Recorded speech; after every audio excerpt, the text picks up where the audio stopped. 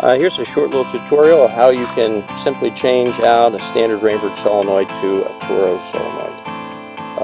Here we're just removing standard Rainbird solenoid, nothing to that. The only other additional thing we have to do is get rid of this post.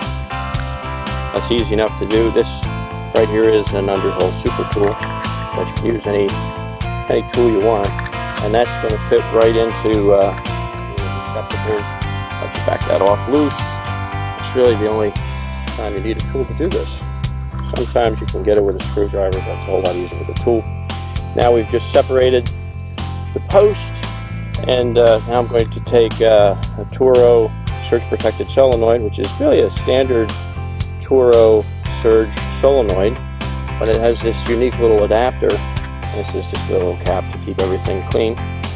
The adapter just has threads on both ends and this nice little seal arrangement, and it's just going to mate right in there. So I'm going to screw that right into place, and once we have it in place, and the job is done.